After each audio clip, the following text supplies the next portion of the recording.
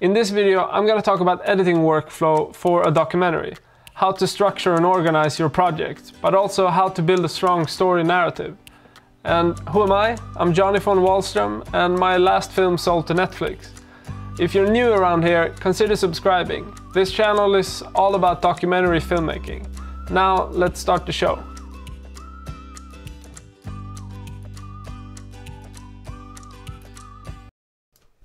Okay, back. So today we're going to talk about editing workflow. I don't know, that intro, gotta do some more work on it. Anyway, Davinci Resolve editing. I guess like for everybody that's young, this is natural to edit in Davinci Resolve. Let me know though, is the audio okay or all that, so that we don't go on without knowing that. But the thing is, like when you look at editing softwares, everybody talk about like Final Cut, Premiere, Avid. Everybody professional talk about Avid at least. But Davinci Resolve, I've used all of them.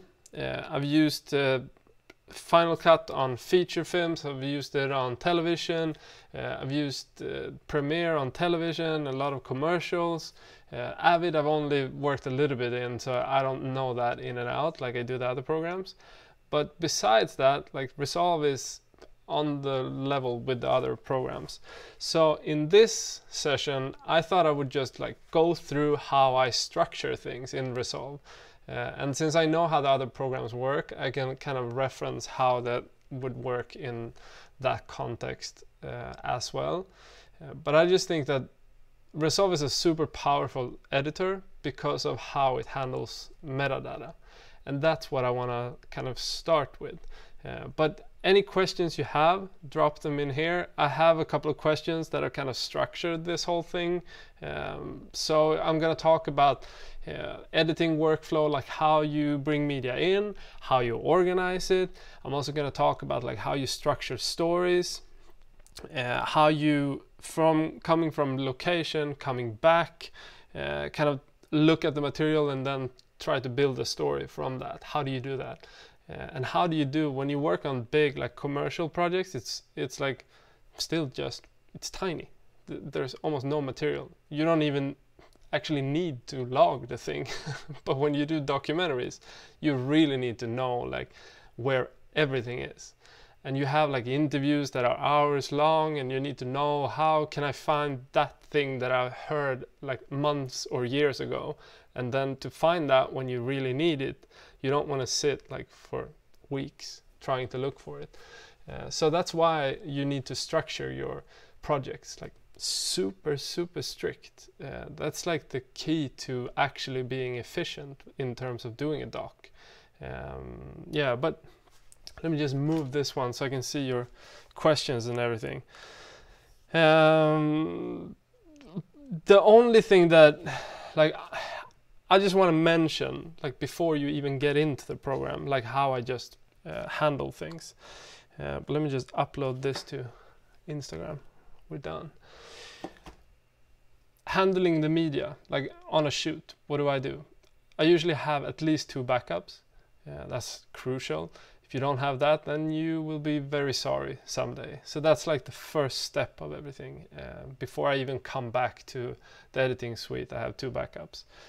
I structure those like not that well. I structure them by like character if I shoot a doc. So for instance, we have like 3, I think, characters that we shot with in Kino.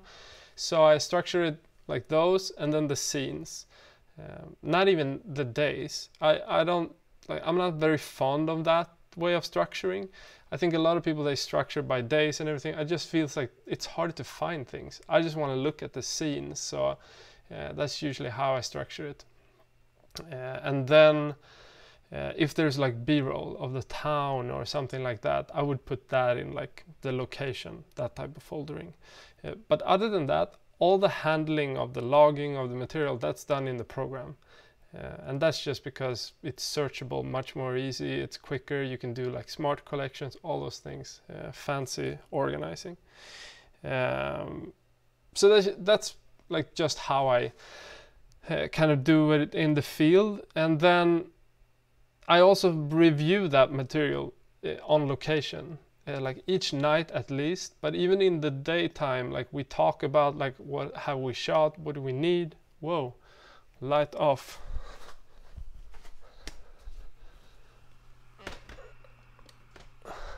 That means that it's time to go home. So I'll see you guys another time. Hope you had a fun time today. Okay, bye. I'm just kidding. But anyway, I just review the stuff. That's what the editing process is for me. So when I come back, I review everything. That's how I write the script. I try to develop it in like the editing suite. But I also do that on location. So I always kind of look at the material, not in like a super detailed way, but I try to see like the key points of everything while I'm on a location, so that I can shoot like, okay, so we had a list of these scenes. We are not getting any of them. Which ones are we going to try to get, and why are we going to prioritize that over that? That's usually how it goes. Yeah, and then I just copy that to an edit drive when I get back, and then I have a separate backup or several backups. You never know. Yeah, that's usually how it is. That's just like quick introduction to where I'm coming from before I'm even in the program itself. So I got a question here from Saulo Ribas. Hello, how do you organize your footage? Traditionally, some editors will have quotes and sound bites categorized, but I feel a very organic vibe from your work. I wonder if your editing process reflects that quality as well. And a follow-up question. When the editing begins, do you wait to have all the footage completed? Best regards, very inspired by your work. Yeah, thank you, Salo. Usually, like I structure the things by shooting days. And I go through like a rigorous process of logging everything, like I mentioned. I'm gonna go through that and kind of like in detail kind of show what that is. But the more stuff that you can put in, the better. So I just try to organize everything so detailed that whatever you can think of in the end, 2 years from now, 3 years from now, 10 years from now, that you want to go back, you're able to do that. And that's the process of documentaries. Like you need to be that foolproof in terms of how long a project takes. So that's like an important part of it.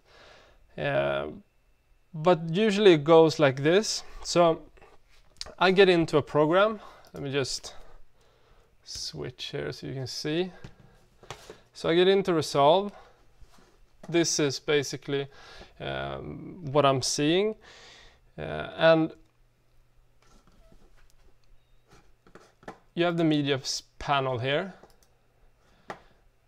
Let me just collapse all this so you can see what like my template looks like.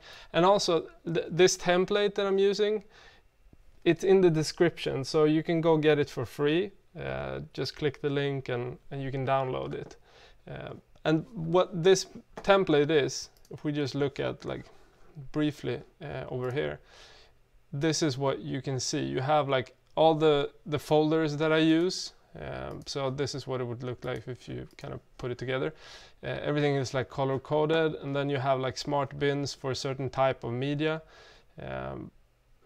And yeah, how they end up there, that's like a whole other thing. But just to kind of go into the program and come in, you come into the media section and you want to get stuff in here. I usually put them in the log destination, and then I go in and I start to organize everything. So here we have like, okay, behind the scenes footage. This isn't organized, by the way. I brought this in today. So you have all the footage by days here, and this is just how it's structured in the offloading phase on location. So this is how like unstructured it is. And then you have the scenes, which is basically, this could be something else. This could just be the characters or something like that as well. Scenes is just what it usually is. So you could change that. But here's like one character, another character, and a third character. And then in that you have the different scenes. And like the first step of all of this is to just get that in, obviously. And once you have that, try to structure it in a way that, okay, now I know that all this material is here.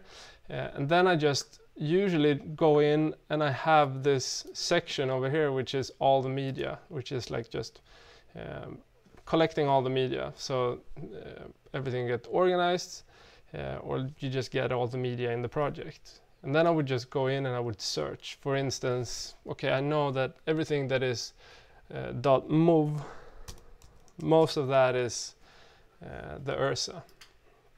And then I know how the naming conventions of the URSA is, so I know that all these would be URSA. And then I could just go in and I could go into the metadata and I could just bring up my template here, which is like the logging template. And I've done this already, so I would just go and fill in these things like, okay, angle, environment, like those things like environment and stuff. That's kind of hard because you just pick everything, so it's not going to be the right thing. But if you know that most of the stuff is exterior, then you might as well write exterior. But then like the camera that's used, the location, camera type, production name, production company, director, DOP, camera operator for that camera. And then you would go and do that for all the different stuff that you have. So you would go like, okay, Maddie has the MXF files. So then you would go in and you would do it for Maddie as well. And you would get all those files. And you would do the same. And this is already pre-done. So I can just show you what it looks like. So it's just like, okay, camera operator Maddie. And then from like looking at GH5 material, you would just go like MP4 and you would do that as well. So just, and that's not done. But trying to do as much as you can, just automate. Like you don't want to do this on like every single file. You don't want to do it even on like 10 files. You want to do it as quick as you can. So just finding a way to like, okay, all the media, select that. Okay, I know that we have these cameras, select those, log them in, have that organized straight away. And then like all that information you can use later when you're trying to organize things by camera or whatever it is that you want to organize by. But the important thing is just to put in the metadata so that you have that, and then you can start to structure from that and kind of like, yeah, just filter things.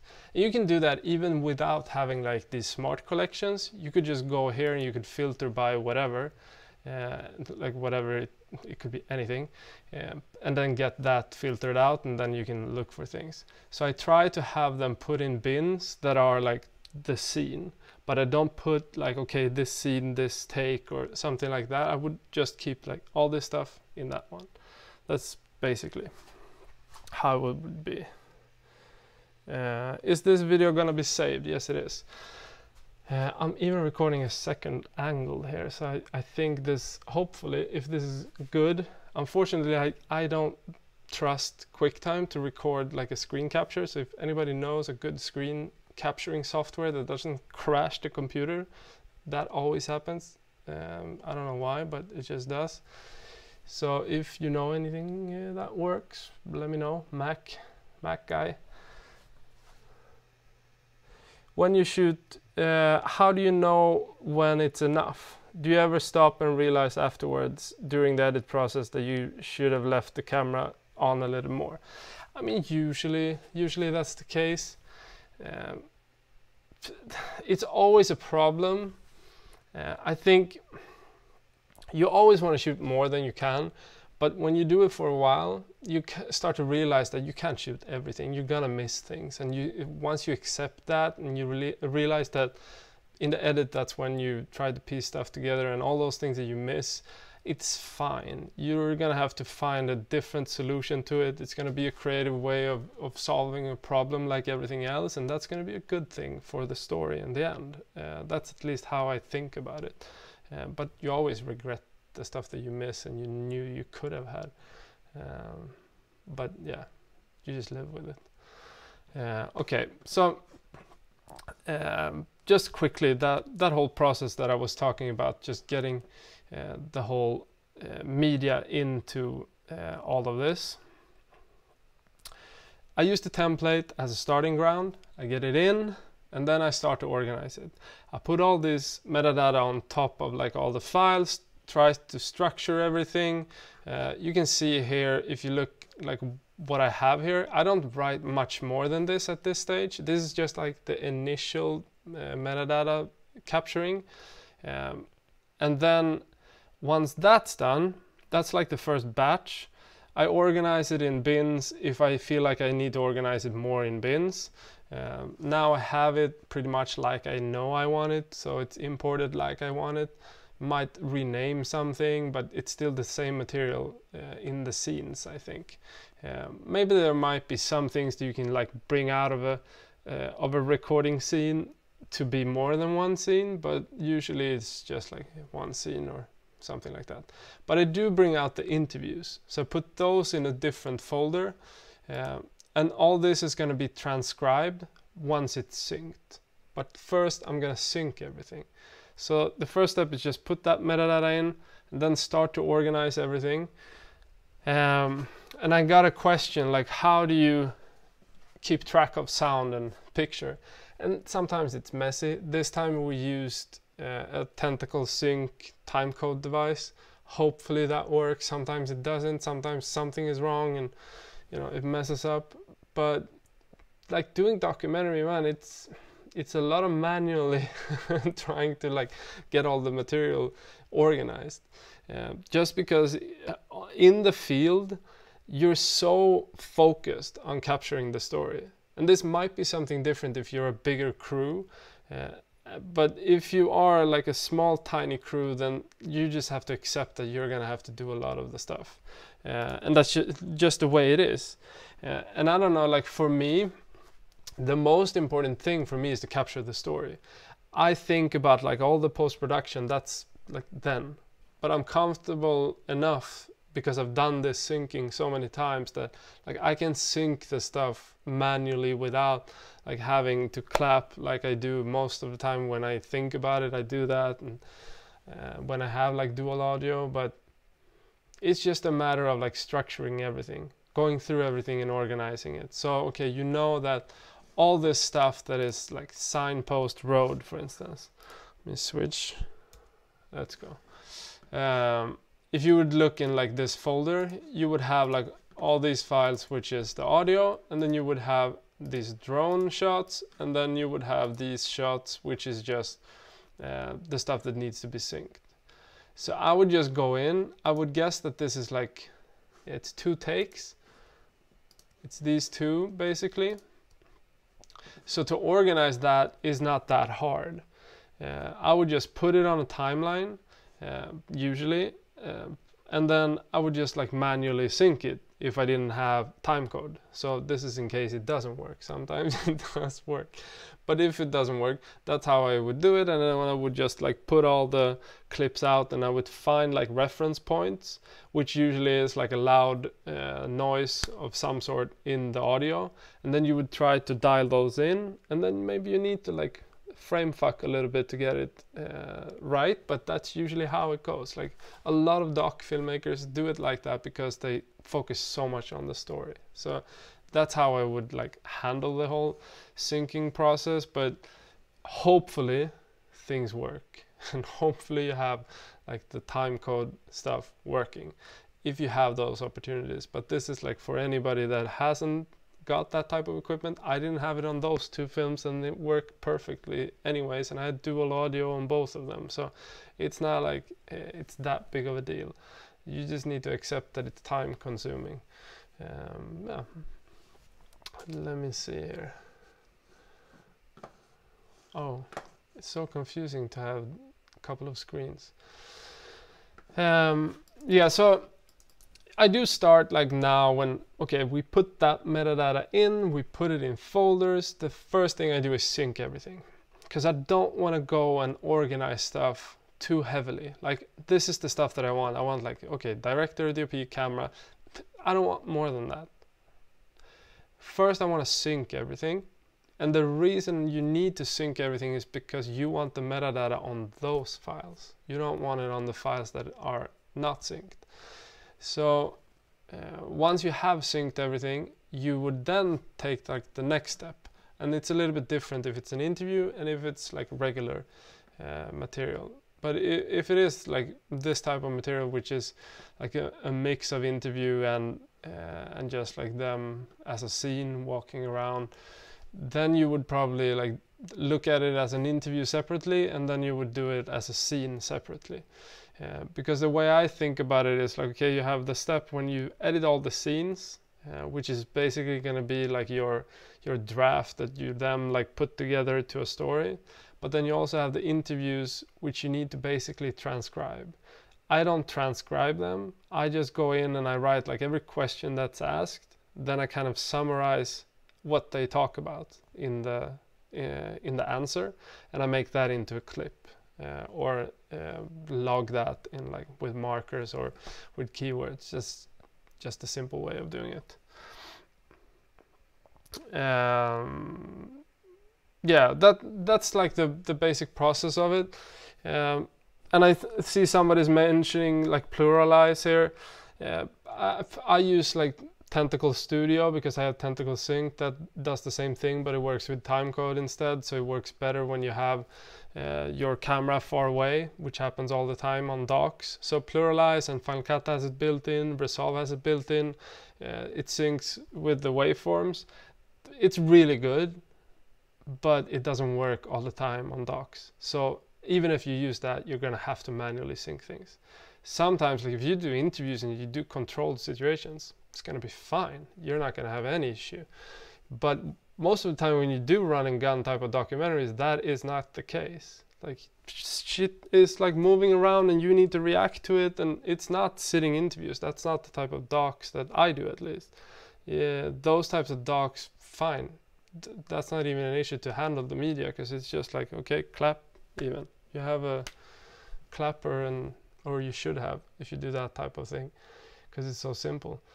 But when you have run and gun, you're not in charge of how things happen. You just follow along and try to capture everything, and that's like your priority. So then it's gonna get messed up. You're gonna be too far away. You're gonna have people like way back there, and then you're gonna be here and running to them, and then like the audio won't sync as easily. But sometimes it works. Most of the time it could in certain situations, but it's not something that I would rely on. Yeah, let me see.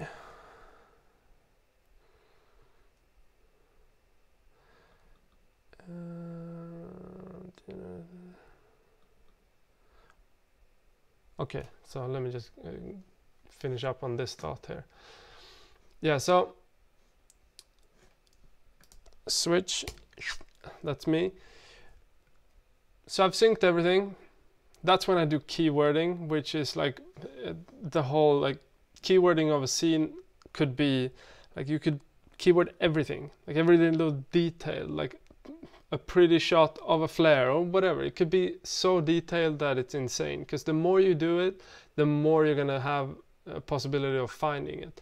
But there is also a different way of doing it in Resolve, which is creating subclips. So for instance, if you had an interview and then you would have somebody talking about a certain topic, you could just take that and do a subclip of that, and then you could organize those into folders or whatever it is that you want with the interview, and then that's easier to kind of find. That's probably how I'm gonna do this. When you go through and you look for all the B-roll within the scenes that you do, because maybe you have, like, for instance, let's say we have this scene here. You have them walking. Yeah, so a shot like this, maybe. This shot. Yeah, so let's say we wanted this part here. I don't know, just this part. Then you can make a subclip out of that, create subclip, and then that would just be like creating a different clip altogether. So you would be able to like use that then as like a separate clip in the whole edit. but you're not making like new files or anything. But all those things, you don't want to do them before you've logged everything and done the syncing. So that's just the way it goes. But then after that, you can do all that and kind of bring everything together. Where do you find music for films? Like different places, but now for this film, it's probably going to be Epidemic Sound. And for like my last films, both of them, a friend of mine made the music, and then for Pearl of Africa, I made like the atmospheres for it. So it kind of depends. Like usually, it's so important to have like the rights cleared. So you need to clear the rights for everything. And that's like a whole other chapter of this whole discussion, but you need to clear everything, and then that's something that you should be more interested in than getting the song that is popular or something like that, because like it's gonna be so insanely expensive if you don't know the people. So I would say do not try to get a famous song, and if you do, then yeah, hope it solves itself. How do you get people to agree to interview for your documentary? Do you pay them? Yeah, in the beginning I never paid people. I just didn't know how it works, but you should always pay per diem to people. And if you do that, then it's also much easier process to get all the legal stuff done. Because when you do an interview, you have to have like sign off of everything straight away. Otherwise, it's just time consuming and it's just dreadful to get it later. And when you do sell to Netflix or anybody else, you have to have those in place, because you need to get an insurance in order for you to be able to sell it. So do it. Okay, so what's the story, guys? This is like the biggest topic ever. Okay, but let's just do it simple then. So story is basically, and this goes for like the universal 3-act structure, but the first act would be where you introduce the conflict, and it would be where you put things at stake. The second act would usually be like where you're trying to kind of deepen that, and like it's a rat race where you're trying to find a solution but nothing happens. Basically you're trying to get to the next stage, but there's always problem in the way, and you're not really getting to where you're trying to go and solving the conflict or the problem that the characters have. And then the final act is usually like the resolution, and where everything kind of is put to it's like the point of no return, basically. And like after that, people should have changed. Like the character should have changed, evolved in life. That's like my basic understanding of it. Every documentary doesn't fit into that structure. Most films are not obviously like, your ideas are not gonna fit into that structure straight away. But the more you shoot, most films has to kind of rely on that simple formula, because it's so like, if you're gonna stray away from it, you need to be brilliant or just have luck, because it's so hard to get people to actually care about characters if you don't follow the structure that are out there for storytelling. And if you can study up on that, I would do that, because it's going to help you to know which scenes you're going to shoot, and you're not going to waste time shooting the wrong scenes. But at this stage, when we were there, we have an idea of what the story is. So we have a list of scenes that, like, okay, these scenes could help to tell that story. That doesn't necessarily mean that that story is going to be in the end. Probably not. But you need to have that type of understanding of the story coming in, and it's gonna be something that changes during the process of everything.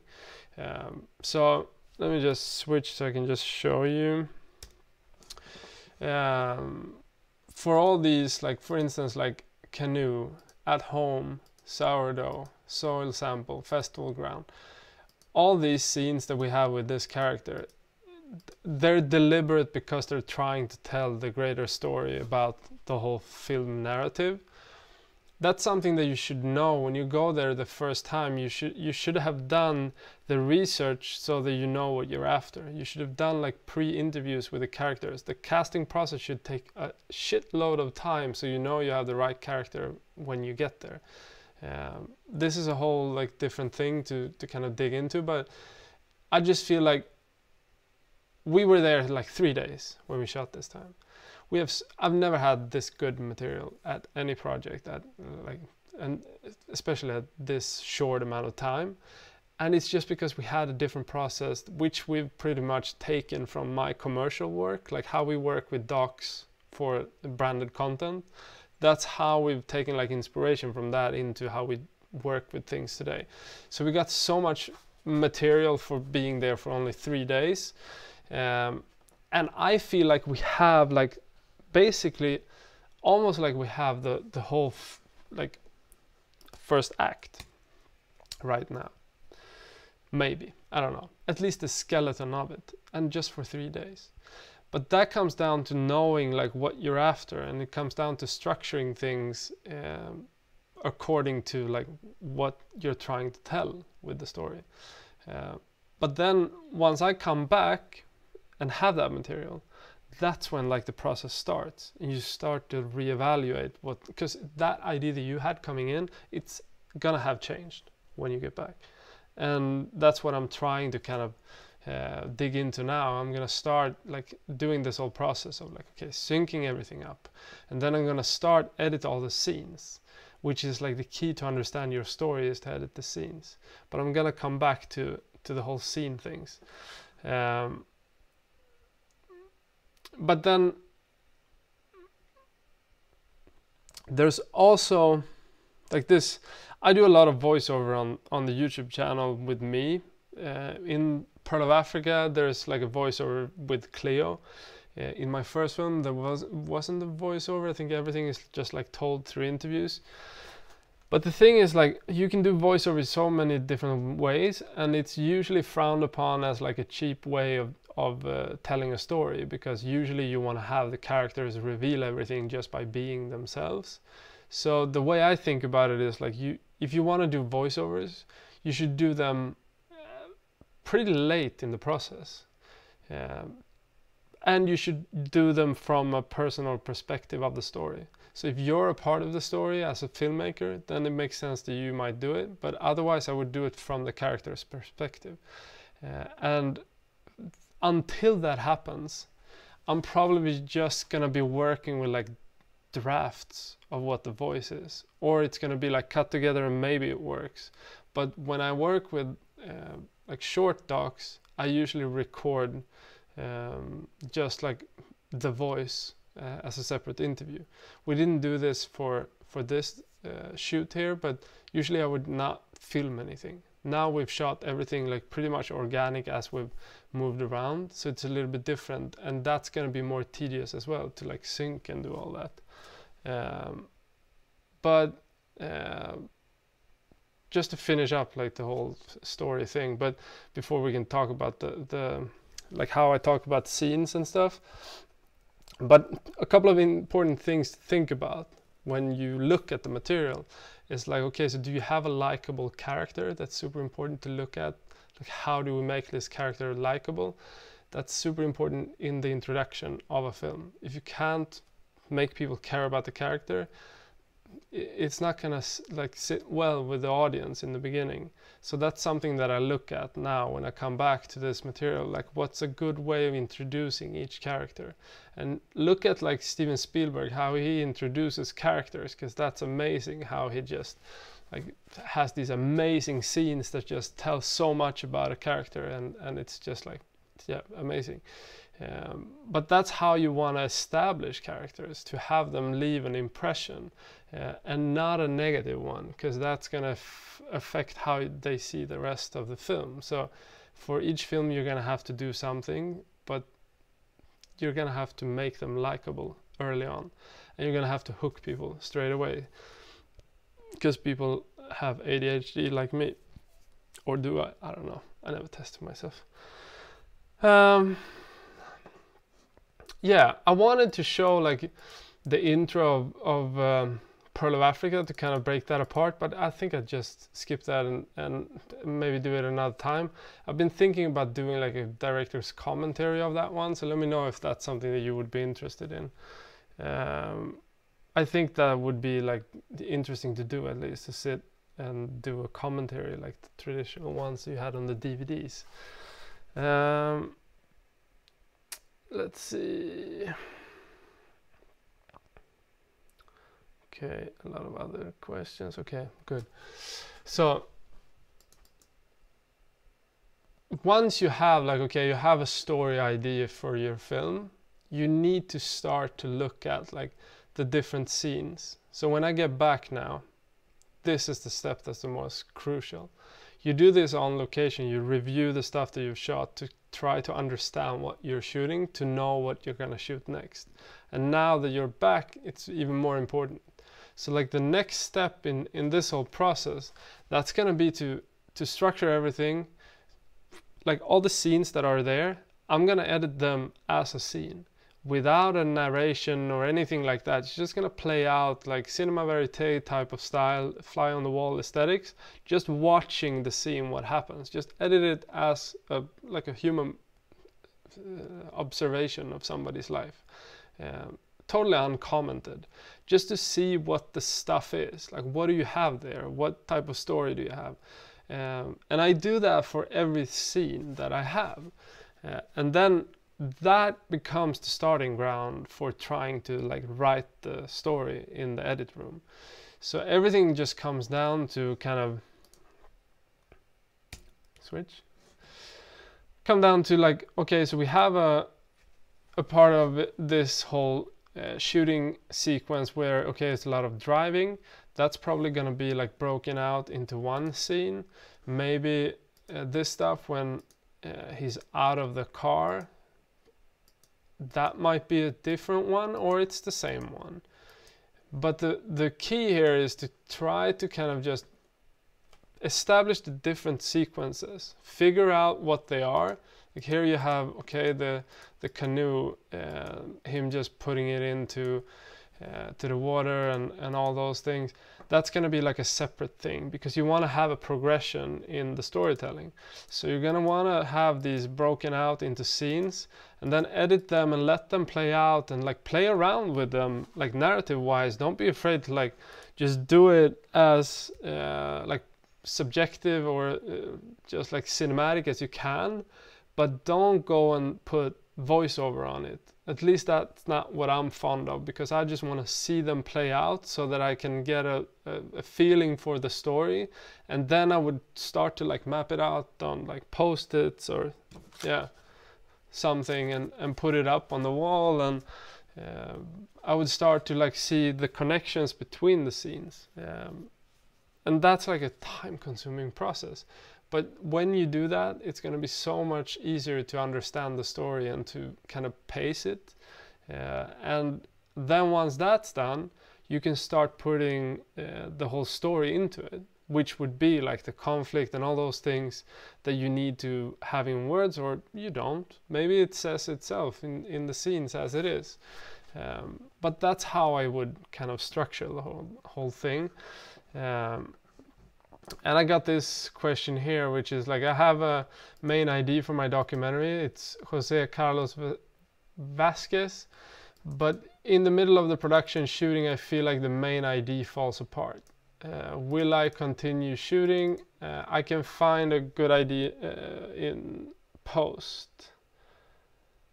I keep my main ID, or is it better to stop, find a new path?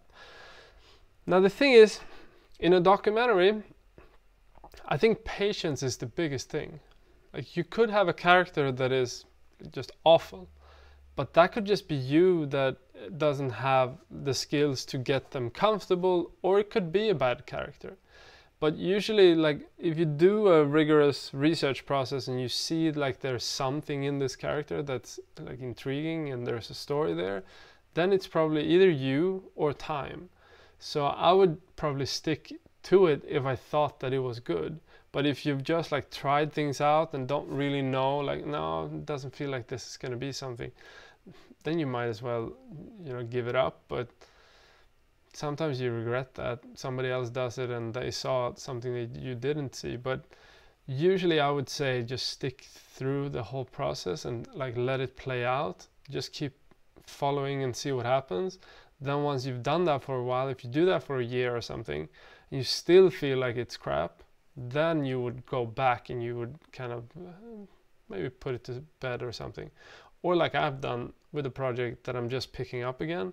That's like 5 years ago I shot that, and now I'm starting to pitch it to TV on Wednesday. So it's a totally like random thing that you don't know. Maybe you work on something and then it dies and then you come back to it later. That's usually how it goes. Like you want to have several projects in the pipeline just because that's how it goes. So for Kino, I don't know, do we fund it? Hopefully, but if we don't, it's probably gonna be there and then like grow as time goes, and we're gonna be pitching it, and yeah, that's the way it goes usually. You don't know, you just need to have patience. And the thing is, docs always changes as well. Like for the Pearl of Africa, for instance, like everything changed. In the beginning, it was a story about Cleo and her mom. And even before that, there was different characters, so there was like a totally different film. I wanted to do like a refugee film with like a In This World by Michael Winterbottom. His type of like immersive experience with a refugee was what I was after. And then I went and I started shooting with Cleo, and it was about her and her mom. Then I went home, and then I came back a couple of months later, and then she had met this guy, and then it started to be like about her and her mother and her new boyfriend. And then I went back and I came back again, and then eventually it turned into a love story, and her mom was out of the picture, so she's not in the movie. And then eventually she had to flee Uganda to Kenya, and then her boyfriend came with her, and then eventually kind of turned into the original idea, which was this immersive refugee story again. So it went like full circle, but it became a much more interesting and better and more unique story because it went full circle. If that would have been like the first initial idea would be in the final film, it would be much crappier. So that's just the way the process is, and you just need to like follow through. Yeah. And Kino is the same. I went there with one idea, and then it starts to like move around, and like, okay, now maybe this is a TV series, maybe it's not a feature. So things change. That's just the way it goes. That's how I look at this material now. I need to figure out like what would be the arcs if I would want to do it as a feature or a TV series. How would I need to like look at it differently as we're shooting and everything? Because that's probably going to be a big difference. Okay, I'm curious, a waiting table. I'm curious about making the characters more comfortable on camera towards them letting down their guard, and how much of these earlier moments tend to be wasted footage just to prep them each time. I think you get so much better with time at these things. I think that nowadays, like, there's gonna be some weird character if I'm not gonna be able to get them comfortable because I've done it for so long. It's usually just you hanging out with them and then they get comfortable. If you're a weird person to hang out with, then you have an obstacle to overcome. But if you're like a dude or gal who's just easygoing and easy to hang out with, then it's not going to be a problem, because then it comes down to just doing that, and then you shoot while you do that. But you need to talk to people and connect to people, and let it take time, and don't like be so like forced with the camera all the time. You don't have to shoot all the time. Pick your moments, or have like a DOP. Like with Maddie now, it's much easier for me to just get them comfortable, and Maddie is just by the side or whatever, just getting the shots. That's an easier way to get them comfortable. So if you have a second person there that can shoot, then do that, especially in the beginning, because then that's what takes the most time. But for us, we cheated a little bit, because we got Chris, who's the behind the scenes filmmaker. He had done like short films there before, So we used him for the casting process and also as a production manager there. So he already knew them. So we had that whole process of having to get to know them cut out just because we used him. So try to think about that as well to get people who have connections. Yeah. And then a waiting table also asked. Also, all the books talk about finding the film's train. How early do you find it develop right that and the sense of momentum that drives the tension? I think this is an ongoing thing. Usually, I would say like the first rough cut, that's usually something that you want to do like chronologically, just to get the feel for the story. And the simple reason for that is that it's easier to understand the story if you do it like that. If you don't go out and make it like super fancy narrative wise before you've cut through the whole thing. And then when you have that first way of cutting it, you're gonna see patterns. So for Pearl of Africa, for instance, it's actually, if you've seen the film, it's one journey that you see when you see the movie, and it's actually a train ride that we come back to through the whole film. Trying not to spoil it, but I need to kind of do to explain this. And it's actually shot as like separate journeys. There was one journey to Kenya, there was one journey to Thailand, there was one journey within Kenya. So there's a lot of journeys, but it doesn't make sense to tell that to the viewer that there are several different journeys, because the truth is that this is a film about one journey. How this one woman has to leave her place, home, what she calls home, for a different place, to go to a different place to find herself and come back and be herself. That's basically the story. To tell that in a cinematic way doesn't mean to tell it like chronologically or like how it happened. It means to tell it in the most effective way cinematically that like goes through to the audience. And for us that was to make it simpler, to make it the one journey and not like these several different places and you have to like explain, okay, now they're in this location, now they're in this location. It's just messy for people. So just simplify the narrative. But that you would do that all the time, but I would definitely like go in and do that at the rough cut stage. And that's where like I would be comfortable maybe with like a second or third version of a rough cut before I showed it to other people. Not like the close people in the group that you make the film with, but like outsiders I wouldn't show it to. Yeah.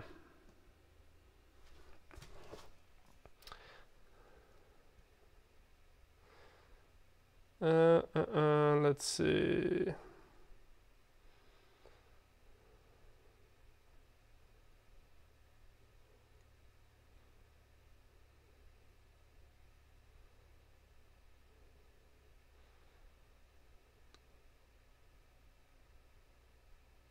What's the biggest expense for docs? Are characters paid for time? I talked about them being paid per diem, but like the biggest thing expense-wise is always production costs.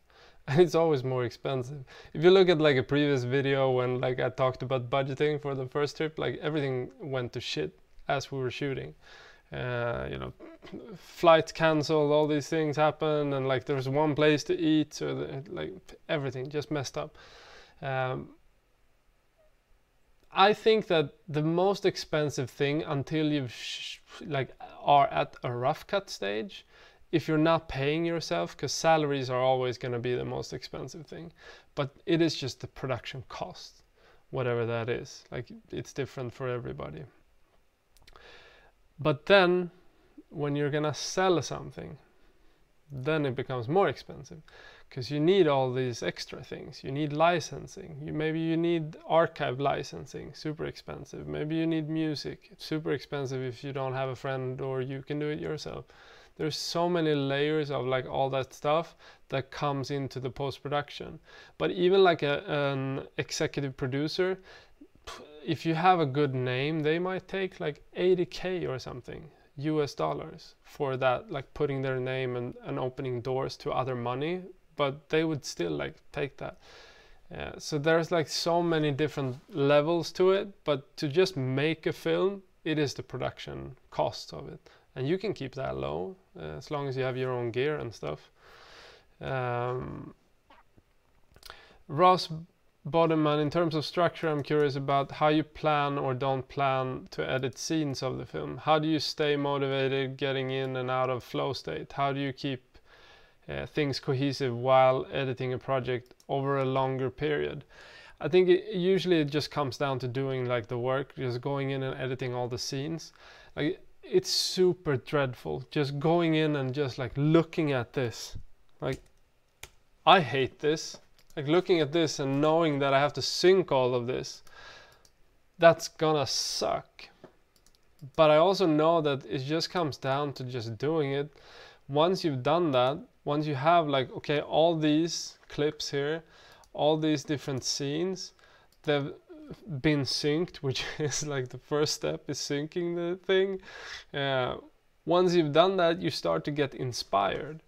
And once you've gotten to like the inspiration stage where you start to feel things and you feel like, okay, something is moving here, there's something going on, then you're gonna have that for a while. But like, it comes down to doing the whole practical work of like logging the material, organizing it, structuring it, and trying to automate as much as you can of that. But also like doing the whole syncing and editing of the scenes, that takes time. I love to have assistants do a lot of that. And if you have people that can do that, then that's amazing, even if you're gonna edit it. Because that's the stuff that you don't have to do. You do not have to do that work to piece stuff together. So for Confused African, when we did that one, for instance, Jonathan, who was the editor, he edited all the stuff, like all the scenes, and then he sent those to me, and I looked at all the scenes, and then I started to piece together the story. And then from that we started to edit the whole series. But that's the way that like you can try to get somebody who can assist you to do that, or you do it yourself, and then you just need to like put in the time. But it is time consuming, but you also gain a lot from just looking at material. Just like let it take time. Don't force things as well. Like, I think it's Walter Murch that he does barely edits. Like, most of the time he's just like going around thinking about the story. And if you haven't read like In the Blink of an Eye or whatever it's called that he's written, that book is amazing. So go check that out as well, because it's about editing and more about like in the nitty-gritty of editing. Yeah, but that's usually like how I think about it. Just like break down the process to steps, like to-do list of whatever you have. Like, okay, start with the most fun characters, you just get going. Start with the scene you love and just start getting into the process of like seeing the material and doing that. I hate doing the interviews. That's so boring to listen to, like an hour of an interview just to write what they say, but you have to do that stuff. It's dreadful, but you need to do it. Because once you have that done, it's a puzzle, all of this. Each time you come back from a shoot, you want to find things that you can connect to the stuff that you got now, and you want to see what you need to get for the next time. So you want to have everything in detail. Yeah, and it's kind of hard to keep track of all that. But once I've done all the scenes, I usually start to play around with like getting a feel for it. But even before this, like even now, I've cut a trailer of all this.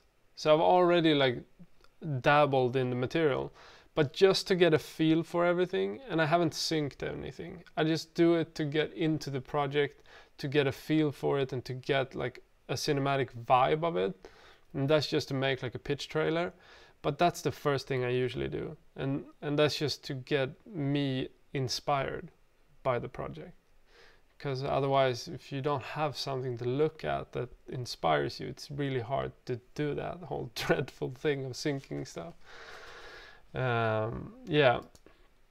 How do you film or add transition, angles, people moving or objects, keep people entertained? This is gonna suck to hear, but if you do transitions and if you rely on them to keep people entertained, you don't have a story, and you should focus on that. I don't like transitions, but like City of God, is that what it's called? That's amazing, that film, and it only relies on like visual effects, it feels, and sound effects, and like some people can do it and do it really, really well and still tell a strong ass story, but most people just hide behind those and don't tell a strong story. So I would just like learn the craft of storytelling first and then add transitions if you think it adds something, but probably you don't need it. Yikes. Yeah, and here's a question about like chronological order. Gary Lane. Yeah, I think edit first to like rough cut stage and then maybe switch it up after that. Just play around with it after that. But usually like it's a better process of just like sticking to your ID in the beginning. Let's see what we have here. Do you edit in 4K?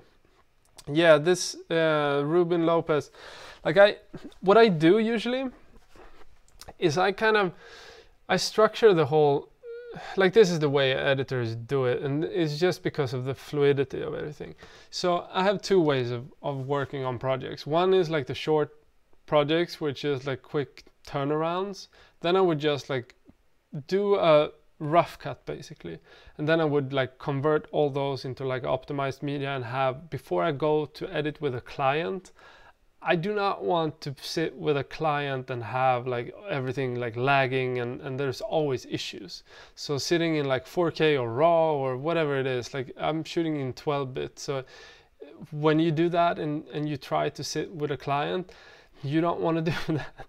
So you need to make optimized media, and that's usually how it goes for every editor. They will always do that. That's just the process. It's been like that forever. And I know that that's the way to do it because it saves you so much time. But it can be dreadful to know that like, okay, I need to convert all this material. So what I do is I go in, let me just switch so you can see here. I go in here in the settings.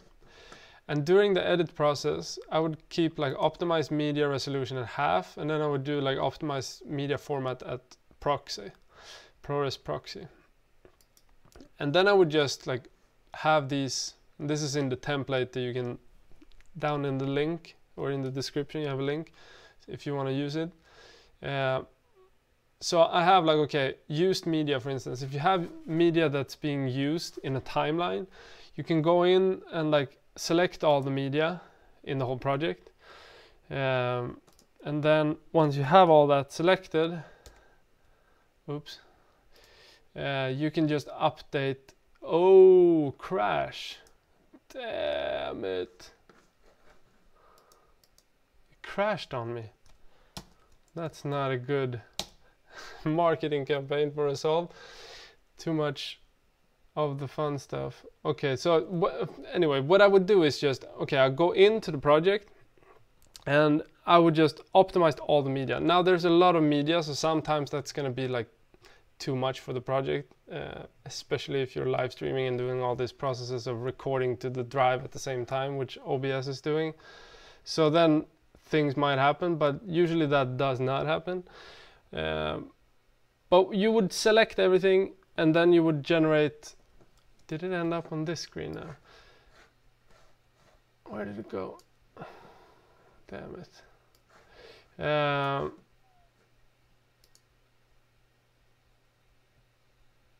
we go. So you would generate optimized media in order for you to edit more fluently. And I would do that in the night. I would select like a batch of things to kind of convert and have that done early in the process. And that's just because you don't want to go into the project and do all this at a later stage. Just do it when you're not like into the project and having like tons of stuff to think about. Yeah, so let me just select a couple and show you. Okay, you don't have that if we don't go into this, and then usage. Let's see. Okay, usage. Let me just make you see here. Usage. Okay, so you have this thing called usage. you would select a couple of clips and you would update usage. And what would happen then is that, okay, so then it would tag it being used. So everything that's being used, I could then go into optimized used, and then it would end up there. Or I could take all the 4K material and then just do all that. This should actually not have the JPEG, so you could go in, you could change that. So you see here how like advanced this whole media organizing is. So it's basically just like having a bunch of things to think about.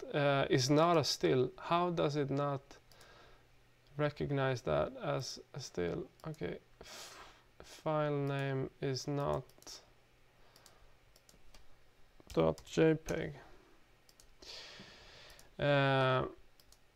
Still has it. Okay, oh well. But that's usually how I would do it. I would go in and I would do the optimized media on all those files or on everything.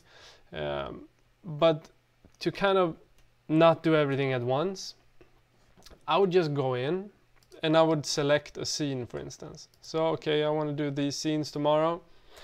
Just select all that, go and generate optimized media, and that would be done. And I would do that optimized media thing because a whole when you do a whole documentary, like this material here is at the moment 3 days, I don't know, like 4 terabytes ish, so it's massive. And if we're just 3 days into the project, so you're gonna need to have optimized media if you want to edit on the go, which you probably want to do. Pearl of Africa, I went to Thailand on a beach, edited there. And then you might want to have it on a drive like this. 4K is not going to do that. So what I do is I put the optimized media on this drive. I put this as my scratch disk. And then I have that. So I don't need the big drive when I go to some other place. If I want to work on the material or look at the material, I can still do that. Yeah, that's how I do it. Long answer to that. Let's see.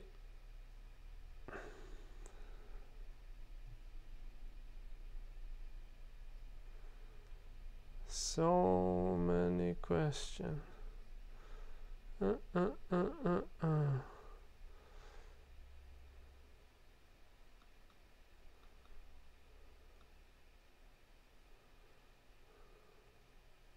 Slow-mo. People don't like slow-mo. I like slow-mo. I actually I like it. But I don't think that you can rely on slow motion for telling a story. Like if you rely on slow motion to make people care about your film, you don't have a story. That's just something that it shouldn't be needed. Like I like 25p. I like the feel of that movement of a camera. I think it's more immersive and I think it's more realistic, and then you can make it look really pretty. When I look at slow motion, and I mean everybody on YouTube here, I just fast forward to the next thing. I hate the B-roll things. And it just bores me. It's just the same image all over and all over. So that's just like how I feel. Other people feels totally opposite. But I do use like slow motion. Yeah, especially in the BTS thing. And Maddie shoots a lot of slow motion, and I like what he shoots. I'm just not the guy to shoot it, but I do shoot it sometimes. It's just not that, okay, I rarely shoot 120p. I shoot 50p though.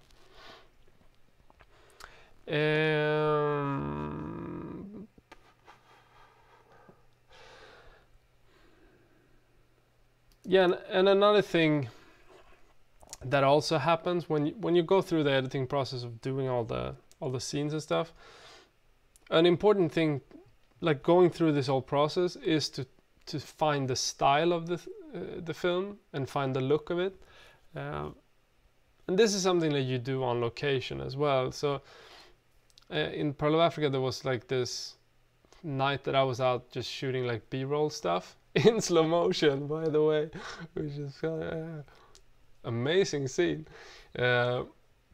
So certain times, like I feel like okay, now this is how I can explain why I hate slow motion.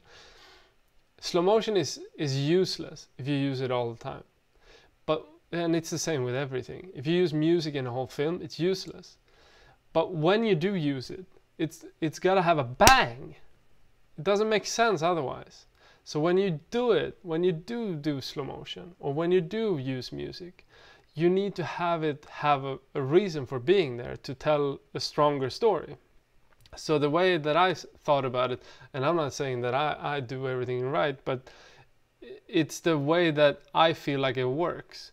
So there's this scene where you're going into the mind of Cleo and Nelson, who's in a surgery room where she's basically dying. And then we move out into the streets of Bangkok, and we're not with them anymore. In there, in that room that they're in, everything is super still. It's still shot in 25p. It's shot like handheld, but super steady. It's just like super fragile type of feel. And then it goes out into the streets of Bangkok, and then everything is just like really suggestive. Just me like looking at like the street with the lens, and then just looking up. Like skyscrapers, like some detail of a bush in the streets, and like panning and then walking and meeting some people. And then I did like all that. I edited, like did the sound design for in also like this echoey feeling, so you get like this reverb and feeling of it being even more slow motion.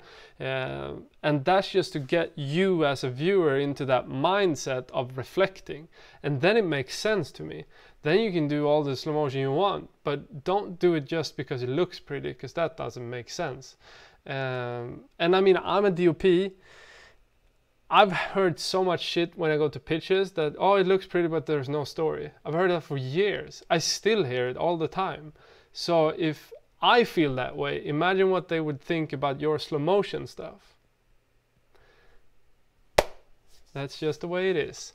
People just care about story. If you look at like the doc world, they don't give a damn about it looking good. Netflix do though, and that's why we went with them. But like it's totally different in that world compared to like advertising, and that's why it's so hard to pitch things, because they don't care about the look of things. They just care about the story, and that's why it's so hard, because you need to write that story to get any funding.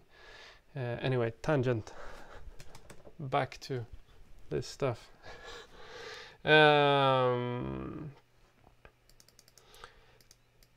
How do you use a scene that is super, this is Matt Derome, I think, but you feel you forgot to shoot enough? Do you forget about it, or try to put it in the documentary because it's so good?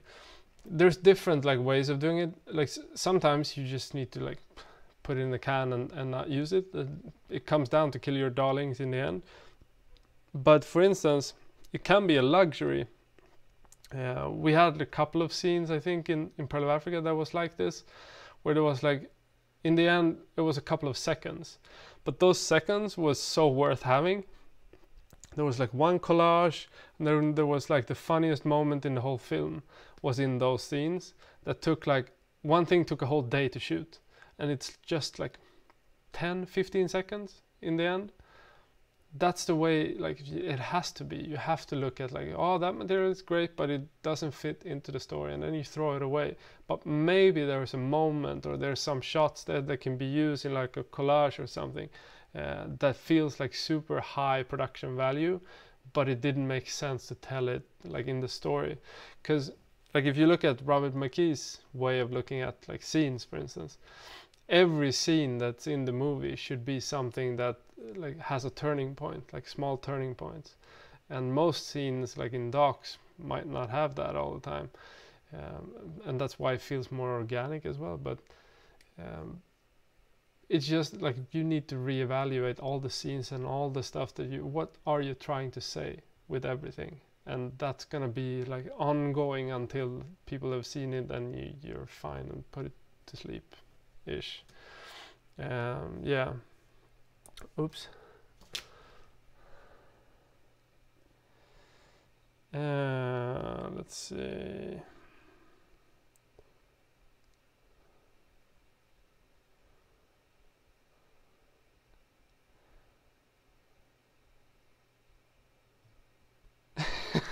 friendly local.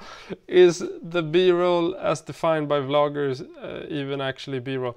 Now the thing is, B-roll is actually just like it has a reason in big productions, I feel, because then you have a second unit and all those things. There is like something that actually should have a term that is B-roll.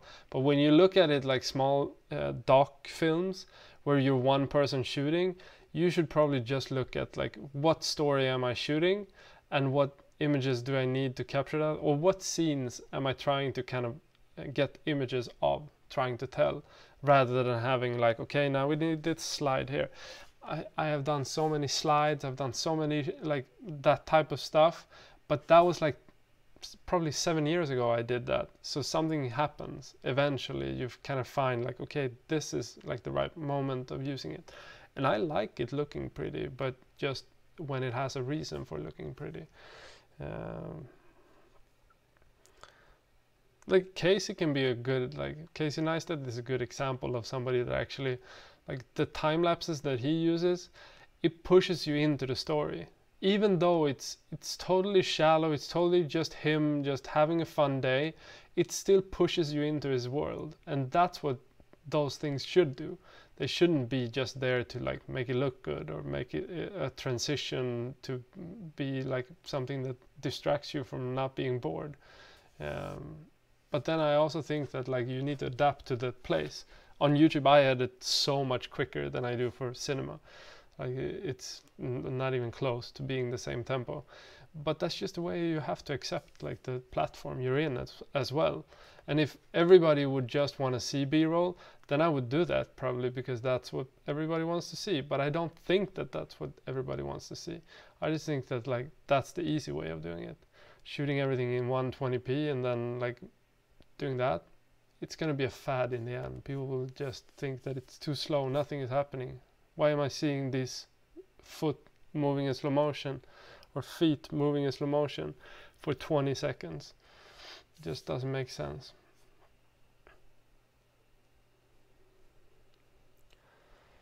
Let me see, let me get some more. So hard to see like what is the yeah, Resolve is awful at syncing. It's terrible at syncing.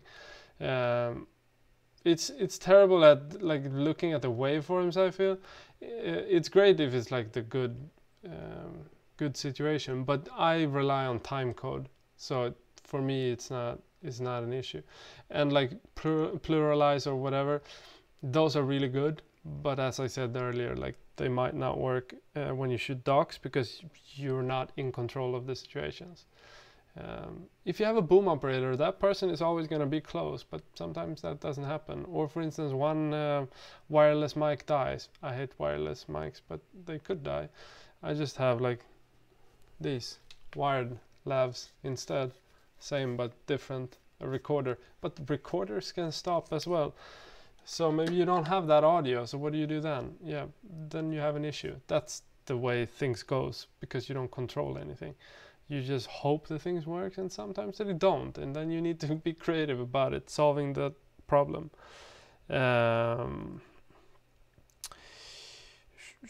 Let's see, what do we have else? I want to change software from Premiere to Resolve, but I need to adapt better. Probably not though, because you can actually have the keyboard shortcuts be the same. Anything else? Do you have a Canon camera? I actually don't think I have one anymore.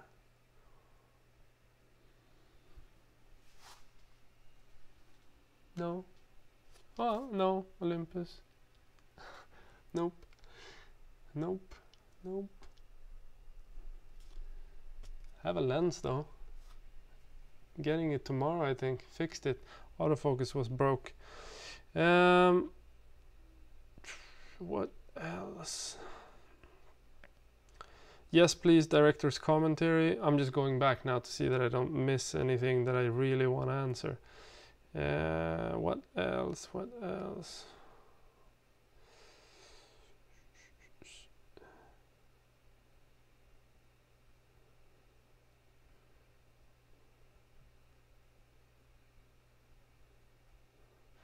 Davinci Resolve 14 Studio crash after open new project as well existing project. There was some problem with that one, I think. What was the issues? I think I'm actually not sure. We had some issues with the 14 version as well.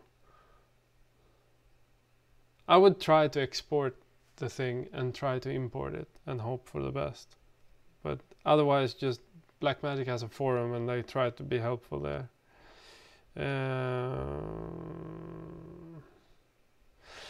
I think that there's an issue though. You need to look at, like, if you work with Resolve, you need to look at what type of system you have, if it's good enough, because like the 14 version I know was like dreadful if you don't have enough power in the computer.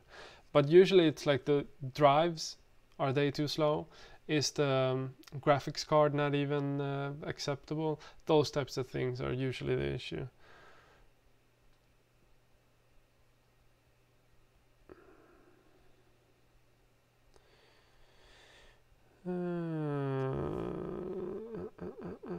Let's see.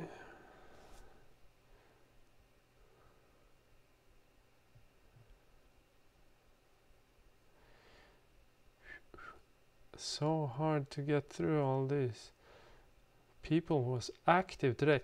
So just like before I down in the bottom, what do you think about like doing sessions like this, which is more like practical, being like in the program and then like talking about it, being like more, I don't know, like a lecture-ish type of thing for the live streams? Feels like it's more engaging. I don't know, maybe it's just the subject. Editing is a big subject. Maybe it's just me understanding how tagging and all those things, thumbnails work.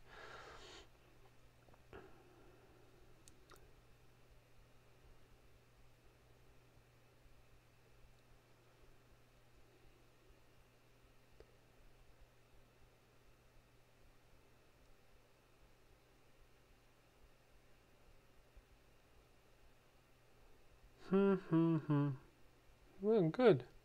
I don't think there's anything that I have to get to. Okay, so just to finish up, like this whole process, like this video was like a first trial in like how I would do a live edit session. I'm thinking now that I would do, because this is just me importing the project today, so I haven't even had time to log it.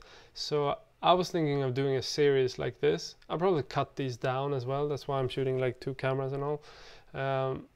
But this was the first trial. So should I continue doing like this with this project as it progresses? Should I look at like, okay, editing a scene maybe? What type of things in the process of editing a feature doc or whatever this ends up being would you like to know? Like syncing and all those things, I'm guessing I can just skip and get to the nitty-gritty of editing and storytelling. That's what's fun to me, at least. But let me know what you think, and let me know if there's something else that I can just answer afterwards. But yeah, that's just like my thoughts on how to edit or structure before you begin to edit. It's so many steps that I would like to like go in more into detail, and maybe I'll do that if I cut this down or anything, but I'll leave this up as a live stream. Okay, that's it for today, so take care and goodbye, and see you soon. Bye bye.